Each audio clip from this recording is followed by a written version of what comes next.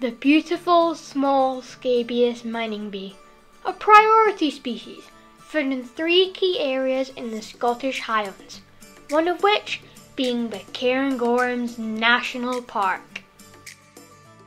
This tiny bee relies upon these beautiful wildflowers, the devil's bit scabious, although they will feed off the nectar from a few other wildflowers such as knapweed and creeping thistle.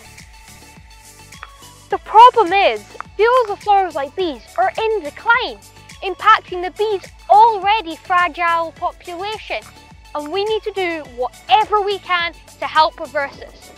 That's why myself and other volunteers devote our time to helping survey and protect this very special bee. As you can see, the small scabious mining bee collects its pollen on its front legs, where it has a line of fine hairs. Once full of pollen, they look like a pair of fluffy white trousers. This pollen is collected to be taken back to its young, which are hidden away in burrows. This bee creates its home by digging into the side of some worn banks or areas of low vegetation where it lays its eggs, usually up to 8 a batch, each having their own chamber. This very busy bee can sometimes have more than one burrow. Wow!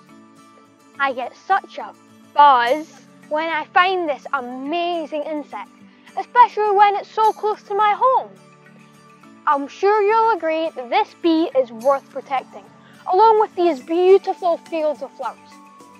So that's all from me today, guys. I hope you've enjoyed, and I'll see you next time. Bye!